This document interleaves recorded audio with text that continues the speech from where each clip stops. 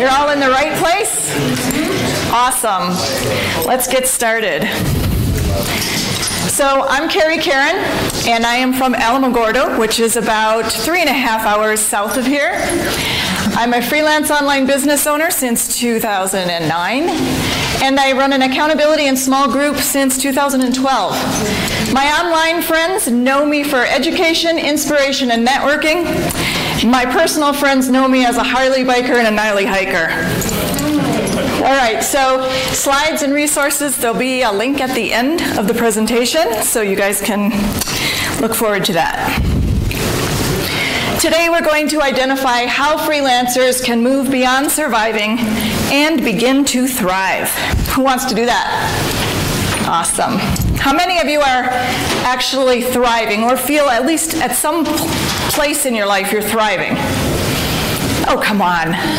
You're here, right? Okay, great. How many of you feel like you're just surviving right now? Okay. Yep.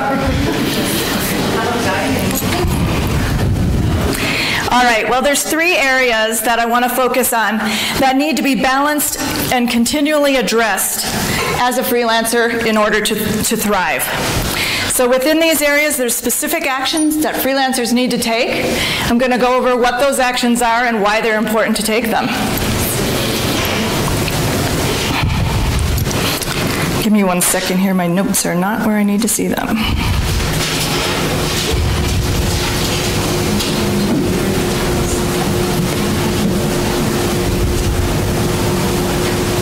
All right. So the first area that I want to talk about is finance for freelancers. This, of course, relates to your business. This is probably one area that you hear a lot of presenters at WordCamp speak about, and that's because it's really important. It's also probably the one that gives you guys the most amount of stress as a freelancer. How many in here are freelancers? Great. How many want to be freelancers or are just thinking about it? Okay, great. All right, let's get to the important stuff that other people talk about that I'm not going to spend a whole lot of time on, but do want to at least touch upon.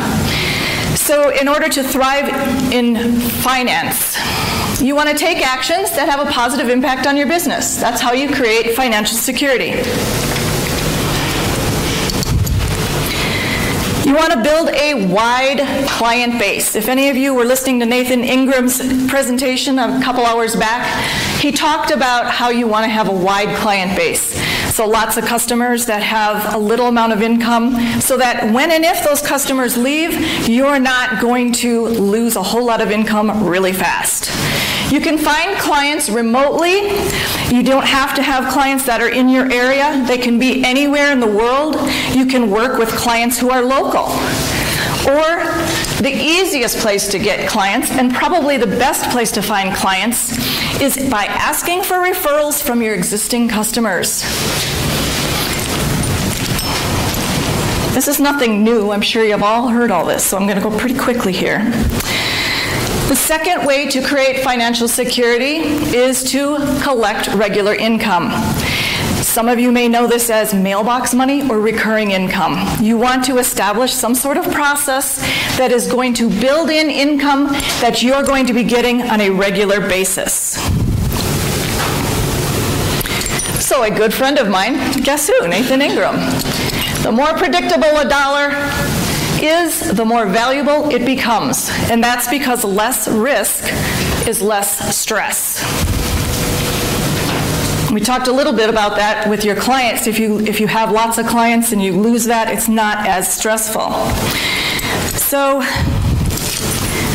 the last way to create financial security is investing in your business.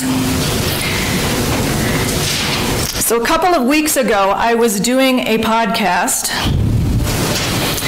and we talked about making money and how to invest in your business. And the way that you do that is we identified the definition of investing in your business as strategically spending on things that will make your business grow. Some of the ways that you can do that is you can look for opportunities. If you're on any mailing lists for information that you want to collect, you can look for deals and sales that are happening. And you can think about how you want to spend on things for your business. You want to educate yourself. You want to learn to plan to take action, and then take action on the things that you planned and learned. You want to spend time. Spending time on this is how you can use all of those ways to spend time. So that's investing time in your business.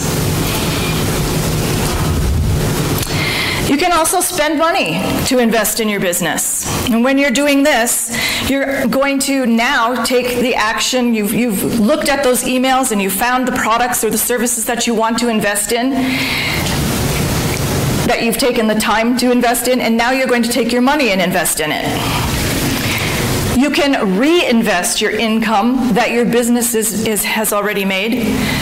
And we're not talking about just spending money to spend money here. We're talking about taking the profit from your business and then spending that profit to reinvest in your business so that your business will become profitable. You can spend you can spend money on classes. You can take formal classes, self-education. There's all kinds of free things online as well. In this case, we're talking about money. And sooner or later, when you're a freelancer, you're going to come upon a point in time in your business where you realize that paying to have somebody else do the things that you don't want to do, don't have the time to do, or no longer are interested in doing. So you're going to pay for outsourcing. And of course, most importantly, you want to spend money on the things that are going to build your toolkit so that you have what you need in your toolkit for your business to run. Now, here's an important point. Sadly, investing in your business doesn't always have a positive impact on your relationships or your well-being. Because as freelancers, we tend to overdo it.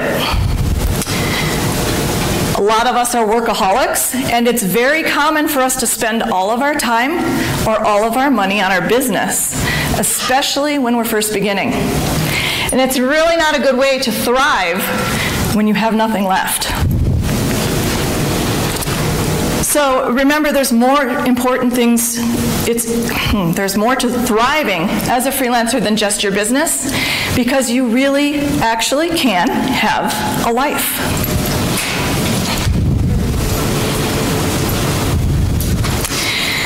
That brings us to section number 2, which is fun for freelancers. This relates to your relationships.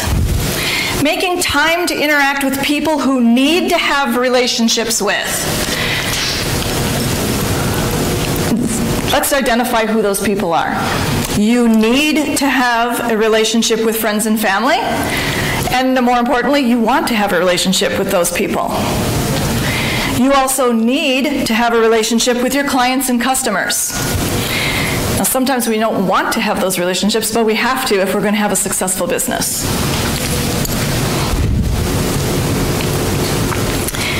So how do you create time for life? Once again, we're going to be taking actions that have a positive impact on our relationships.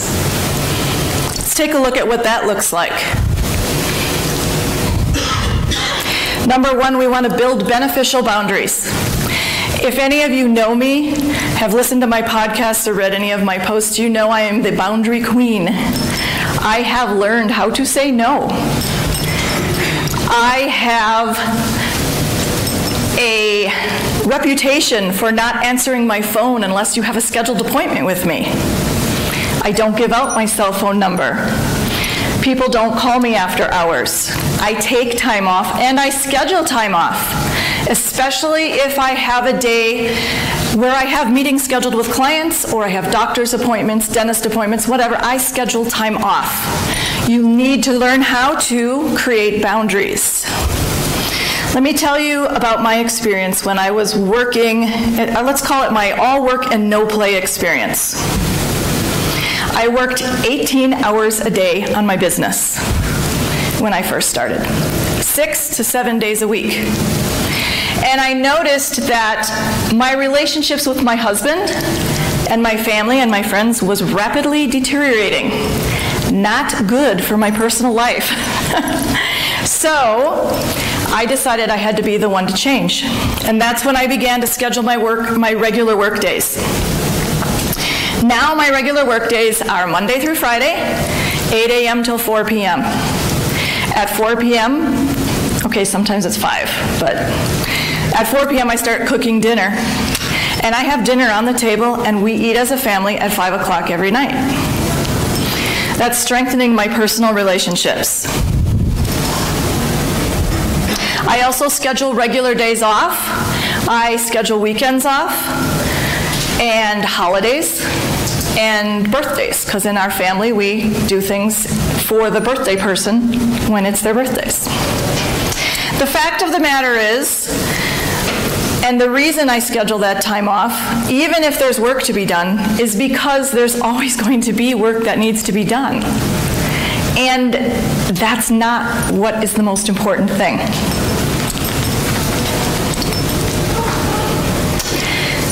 So another way to create time for life is to build healthy relationships. How can you do that? The same way I did. You schedule work hours, plan for, and have fun. I schedule my weekends to go Harley biking and hiking. That's what we do. Another little thing to touch on here is you need to have relationships with people where you respect one another. And we've all heard the golden rule. Treat others the way you want to be treated. But let's face it, how many people do you know or come in contact with that instead of them treating you the way that you want to be treated, they're treating you the way, or let's say that differently. You want to treat others the way you want to be treated, not the way they're treating you. There's jerks out there.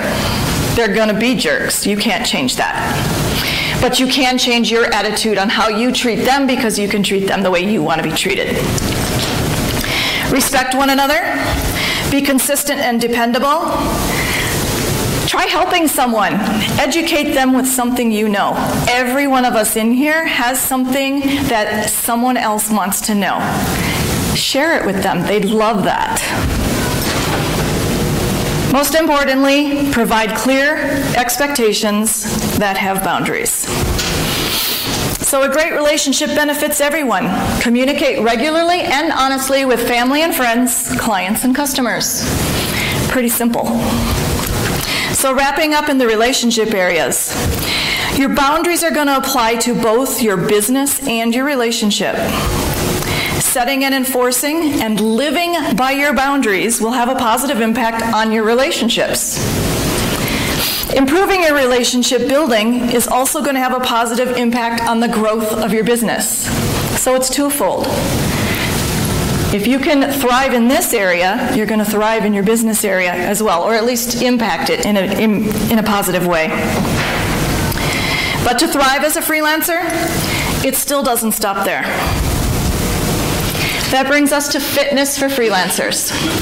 And this is the part I'm going to focus the most on, because this is the part that most people at WordCamps don't focus on, and I had to be different. This relates to your personal well-being and is a very pivotal area when it comes to thriving as a freelancer. How to create a better you. Once again, taking action. We're going to take action on things that have a positive impact on you or on yourself. There's two things that freelancers struggle with in the area of mental health, and that is isolation and stress. And so the first part of being fit is to have a strong mind. So we're going to address mental health just a little bit. And this area actually has been covered recently in WordCamps, and it's been a wonderful addition to helping people out. So let's worry about the isolation. Let's overcome isolation. Find some ways to overcome isolation. You can surround yourself with comfortable things. If you're isolated and you're working from home and you have your home office, get yourself a comfortable chair. Get a desk that is at the right height for you. Put pictures of your friends and family right on your desk so you can see them and you know why you're there. You can work remotely. When I first started freelancing, I had come directly out of the work environment, and I was used to having a lot of people around. And it was very quickly I realized how isolated I felt. So one day a week I would go up to the local coffee shop and I would work remotely from the coffee shop. This accomplished a couple things for me. It first got me out of the house and made me actually get out of my pajamas, maybe. It also made me have some interaction with people. It got me to talk to the people who owned the place. I got to know the staff members. I got to know the regular people who frequented the coffee shop. And to this day when I go back there, well, I still earn a lot of reward points too and get free drinks, but to this day when I go back there, I'm considered a regular. And a lot of those staff people and a lot of those regulars have become clients of mine. So it was a way to expose myself to potential leads. And even better than that, because it was local, some of these people became my friends. Some of the other ways that you can get involved and relieve yourself of isolation is to join and participate in chat groups online. If you can't get out of your house, there's plenty of great online type of chat areas like Skype or Slack. I personally administer and participate in a Slack channel or Slack group, and it's designed for like-minded web professionals, web designers, and developers who have information to share with one another, and we all get together every day and we have channels that are within our Slack. And my favorite channel in there is the rant channel. And that channel is great for when people just have to unleash. And because we have a specific channel for that, they come and they just yada, yada, yada, yada, and they just let it all out and they feel so much better. And then it doesn't overflow into all the other channels. So it was a great addition. Another channel we have is the water cooler channel. And it's just like the work office water cooler. You go to the water cooler and you talk non-shop stuff. So those are some ways that you can not feel so isolated. You can attend online events or even in-person events. So I'm really happy y'all are here because this is one of those in-person events. And you're not isolated. There's people around you. How many people here met at least 5 new people since they came in today, or since they arrived? Awesome. Anybody who hasn't raised their hand? Who hasn't met at least 5 people? Okay, I want all you guys, after I'm done, go introduce yourself to this gentleman up here. Okay? That way, we're not going to be isolated. We're not going to let that happen. Great. There's WordCamps, there's WordPress meetups. You can even create your own group. If you don't have those things in your area, start a group at your library.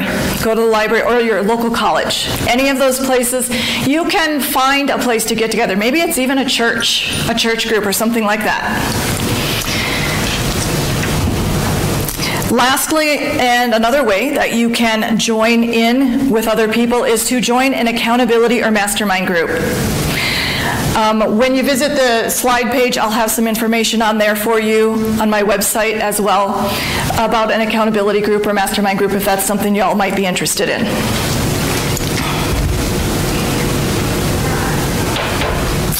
So we are going to conquer stress.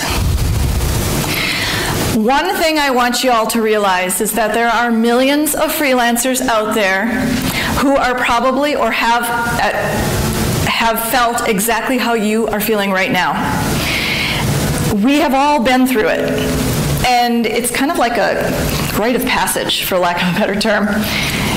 Everybody goes through those feelings. So if you're feeling stressed out, let somebody know, because they're going to know exactly what you're going through, and they're going to be able to help you with that.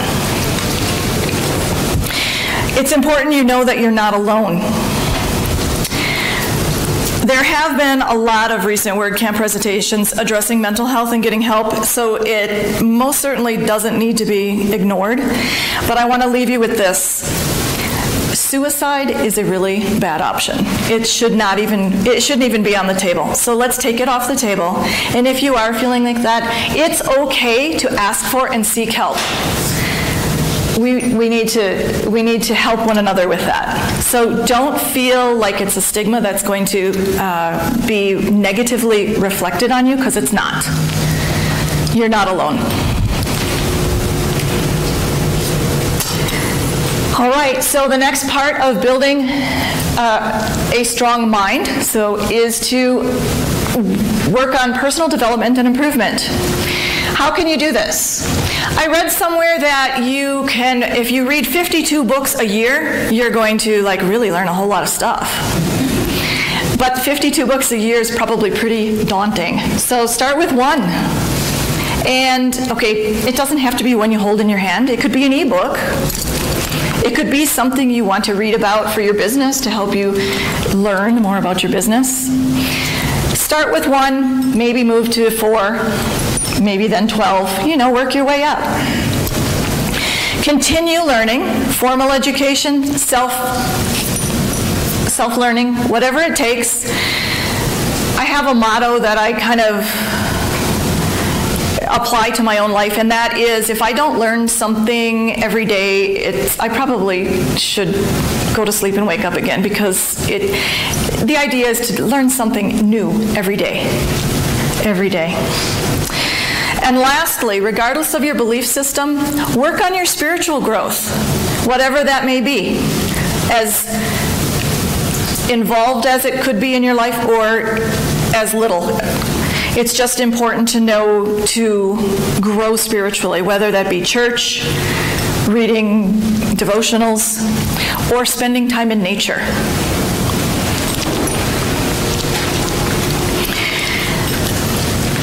All right, so we've built a strong mind. Now we need to build a strong body. Brings us to food and nutrition. This is a big one for me. Food, yeah, we all need it, don't we? We need to eat. So ideally, we're supposed to eat 3 to 6 meals a day, and we're supposed to drink 64 ounces of water. How many people are doing that? 3 meals a day and 64 ounces of water. Great job. Awesome. Awesome. I didn't do that. No. So we're probably familiar with 2,000 calories a day in a regular diet, generally average. Of course, you have to adjust that based on your height and your weight and your body mass index, whatever. Here's my story.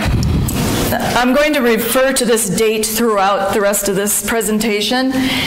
May of 2017, okay, and prior. May of 2017, I was skipping breakfast, skipping lunch, working, not drinking any water, and I was eating 1 meal a day. And that meal was a big meal because I hadn't eaten all day. I was not watching what I was putting into my body. I was not eating for nutritional value. I was eating because I was eating. And I overate. And I gained a lot of weight and got very unhealthy very quickly. Although it didn't seem quickly because I had been doing it for so long. It landed me well into the obese category. I weighed over 200 pounds, which for some of you may not seem like a lot, but I'm only just over 5 foot, so it's a lot. Here's what worked for me. Monitored, convenient meals. Food that was delivered right to my door. Couldn't get any better. Things like Home Chef, Blue Apron, let's see, what are some others? HelloFresh, Sunbasket. These are great things for freelancers. They're fast. You can prepare things from the time you start preparing them to the time they go on the table, 30 to 60 minutes. The food is restaurant quality, fresh food, and it is portion controlled. and it is so good. It is so good. It got me to try things I wouldn't normally eat, and it provided a new hobby for me to learn to cook. Here's an example. Before I started doing Home Chef, I would cook dinner, try to cook dinner, and my husband would take a bite and he'd go, and then he would just push the plate away and he would go find something else to eat. It was horrendous. Needless to say, now the dogs will be sitting at they sit and they just wait for us to finish dinner right now. They used to get all the food I cooked. I was a great dog food cook. Okay, so now they sit there and my husband will be eating. He'll be going, and he'll look at the dogs and he'll go, nope, Mama did it again. She's too good a cook. You're not getting any. So now I actually can't say I'm not a cook anymore. I can cook, and I cook well, and it tastes awesome. Some of the other things you can get delivered to your door is Graze. It's a healthy snack thing that can come right to your mailbox. That actually comes to your mailbox, not your door. The other thing that I did was I started doing meal replacement shakes with Herbalife. There's other things like Juice Plus. They have great tasting gummy vitamins and minerals and things like that. Just ways that you can put the right foods into your body at the right time and still manage to have uninterrupted work time, that you can do what you do as a freelancer. Oh, those Fiber One bars are good too. They have a great amount of fiber and they make a great, it's like between meal snack. Great stuff. And Starbucks, you gotta have Starbucks. I work that in too because, well, designers and developers just need coffee.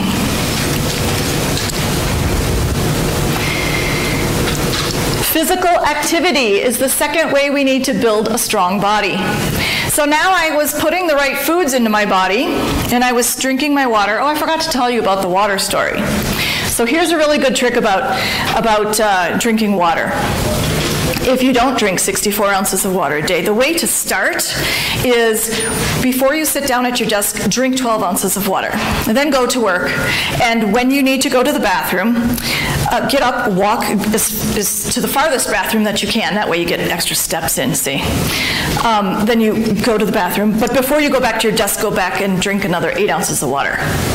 And then go back to work. I can guarantee you, you will be making lots of trips to the bathroom, but you will get your 64 ounces of water in. So let me ask you this, how long are you sitting? How many hours a day? I want you to just think of a number, just really think about literally how long are you sitting during the day, because here's my point. The effects of prolonged sitting include altered posture and alignment, tight muscles, weakness, decreased cardiovascular health, risk of diabetes, obesity, cancer. And here's an interesting one. It increases your chance of depression. Now this is going back to that healthy mind thing, the depression. It also alters your digestion and reduces your overall mortality.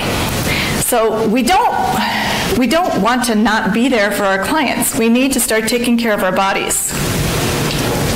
So back again, May 2017, before this, I was sitting at my desk all day, only getting up to go to the bathroom, and I didn't use the one that was farthest away, and I didn't get up very often because I wasn't eating and I wasn't drinking water.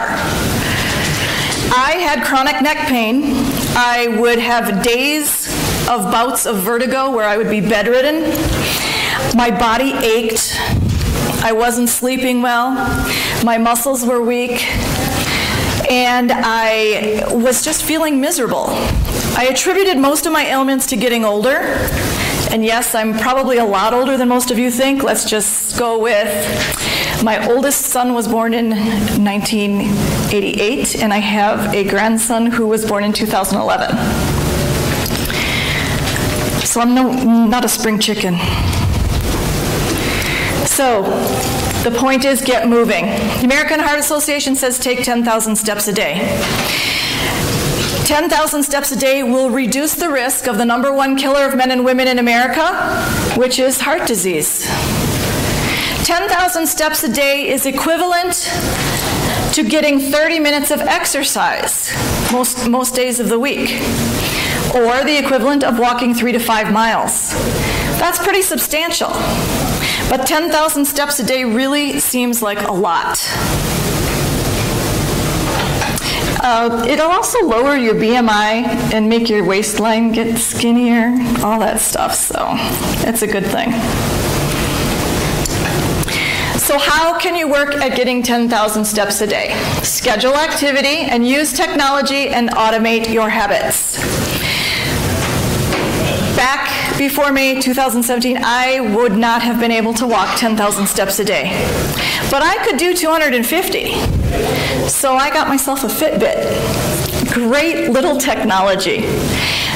There's a setting inside your Fitbit that you can set how many hours a day you want to try to attempt to walk at least 250 steps per hour. And it ranges from, you can set it from 5 to 14 hours a day. So when I first got it, I was like, well, I can't do 10,000 steps a day. So I set it for, well, we'll just try it 5 hours a day. And I would get up and I'd walk my 250 steps. I'd get up when I was on my way to the bathroom. That's why I started walking to the farthest bathroom. And I did that, and then I got done after the first week, and I was like, wow, 250 steps for 5 hours isn't bad. Let's increase that, see if I can do 500 steps every hour. So I did 500. Then I did 1,000. But pretty soon something happened. I realized I was walking more than I was working, and it started interrupting with my business life. So I'm like, okay, something here. I need to do this for me, but I need to work. So I thought, okay, I'm going to cheat the system. I'm going to figure out a way where I can walk 250 steps 2 hours at a time. So the little silent alarm goes off at 10 minutes to the hour. So at 10 minutes to the hour, I would get up and I'd walk. And I'd wait till on the hour, and I'd just keep walking for another 5 minutes until I knew I had another 250 steps. So in that 15 to 20 minute period, I would walk the 250 steps for the first hour and the second hour. Now I could go a whole time around before I had to walk again. But I was still getting my steps. Here's another example. You're in the car because you're on your way to a meeting or something like that, and it's a long way away. And your little thing beeps at you. And there's no place for you to pull over and walk. I'm getting my steps. I'm getting my steps. So I had to ask myself, was I cheating? Was I cheating because I walked in the 20-minute period and counted both hours? Am I cheating because I'm getting my steps this way? Well, the point is, I'm moving. You're moving, so that's the point. You have to get up and you have to move. The Fitbit has a little red dot on the app that tells you when you make that 250 steps per hour. Eventually, I set my thing to 14 hours a day, and I try to get 250 steps each hour. And it becomes obsessive. You have to get that little red dot. So when I miss my little red dot, I'm like, oh, dang, I missed my little red dot. So of course I have to make it up, but it doesn't put the little red dot back in, but mentally it's a game.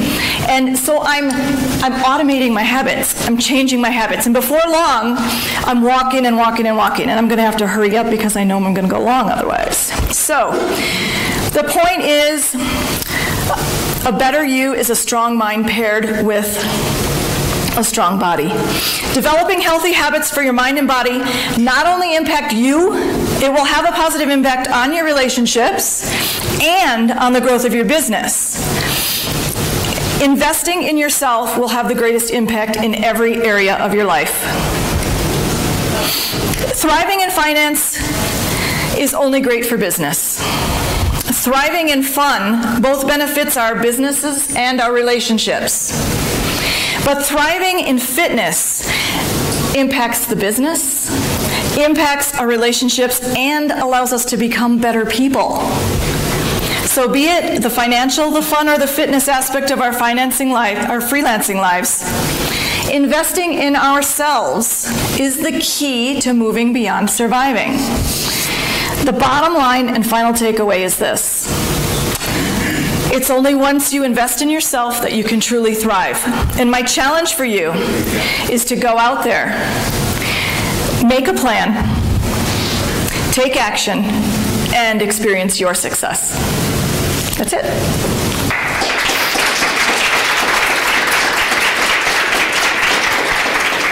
That up there is the link that you can all go to. The top one is the page on the website. The second one is the Slack group. That second one will also be on the web page. So I really hope you guys enjoyed it. Are there any questions or comments that anybody would like to ask? Yes, sir. First off, that was very talk. Thank you. So you were talking about in the beginning you were working like 18-hour days. Yes. Do you think you could, like in the beginning of getting your career off the ground, be able to work that 9-to-5 schedule or 9-to-4 schedule? Or do you think at some point it is necessary to kind of put in a bit more work? I think the important thing to do there is to find the balance of what is going to work best for you. For me, there was a specified amount of time I was willing to do that. And I did tell my husband that I was going to be working 18 hours a day for a while. But it was when I started to realize that it was negatively impacting our relationship that I said, okay, I can't do this anymore. I have to cut back. It really is all about finding that balance. It's really no different than when I was walking more than I was working, and I had to adjust and make that work. Anyone else? Does anybody else have any great stories they want to share about how to thrive? All right, thanks, guys.